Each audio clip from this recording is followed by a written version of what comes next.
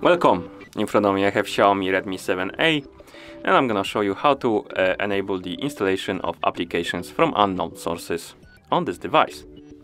Let's start by opening the settings. To do it, tap this icon right here.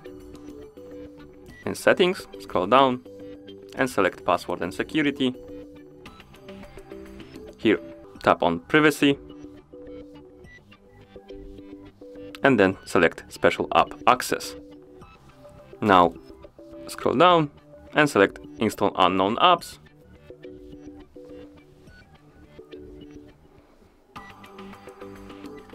And here we have a list of apps. You can tap on one, for example, let's tap on File Manager.